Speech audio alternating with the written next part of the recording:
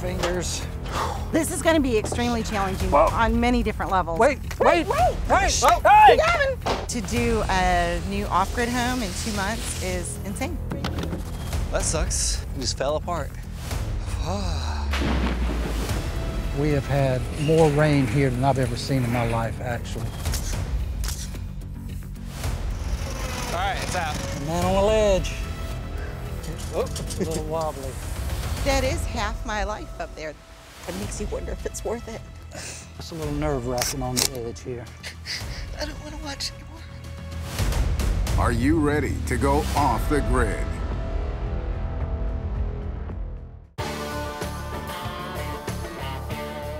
I'm Amber, I'm Timmy. and we're building our off-grid home in Cotton County, Tennessee, which is about an hour and a half away from Knoxville. A half an hour from basically everything. We sold our property in South Carolina by the beach where we had our urban homestead. We moved to Tennessee with our 3 children in pursuit of a bigger homesteading dream. Come on, come on. Our goal is to build a sustainable lifestyle for our children and our family. What does Mama have? And that means growing our own garden, raising our own meat, washing our own clothes by hand, producing our own electricity, and harvesting our own water. Homesteading while being a teenager, I find it really inspiring. One, I'm extremely excited. another one. The idea of being self-sustainable and not owing anyone anything and just being able to create everything that you need yourself is just an amazing idea.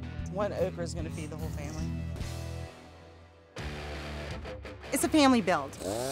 Timmy's our lead carpenter, and he is the maker of all dreams. Actually, she dreams it up, and I make it happen. Gavin, he's the muscle. He's the manpower.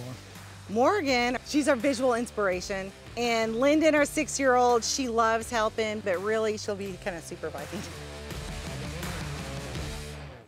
We're on 46 acres. The build site is at the top of the mountain. It has the best view of the Smoky Mountain National Parks.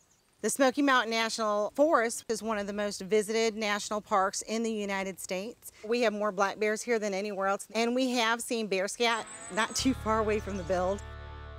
Kids, we're getting ready to eat dinner if you want to set the tables. We were really blessed when we found our property that it actually had a structure on it. Unfortunately, that structure was less than 500 square foot. Daddy? Thank you, dear. You're welcome.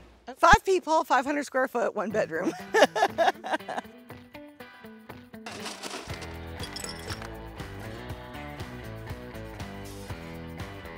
You're gonna scooch over, Mama's gonna sit with you. There's not very much privacy. I'm really excited to have my own space soon.